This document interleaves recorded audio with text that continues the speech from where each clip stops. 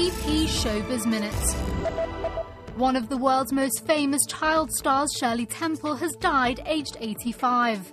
Her publicist said she died surrounded by her family at her home near San Francisco. America's top box office draw from 1935 when she was 7, Temple retired from movies at 21 and became active in politics, taking various diplomatic roles. A newscaster has apologized to Samuel L. Jackson for confusing him with Laurence Fishburne. Sam Rubin was interviewing Jackson about the forthcoming film RoboCop when he asked the actor if he'd gotten a lot of reaction to his Super Bowl commercial. In a lengthy but light-hearted dressing down, Jackson let the reporter know it was Fishburne he was thinking about. More than 150 Oscar nominees gathered at a Beverly Hills hotel on Monday to celebrate making the shortlist.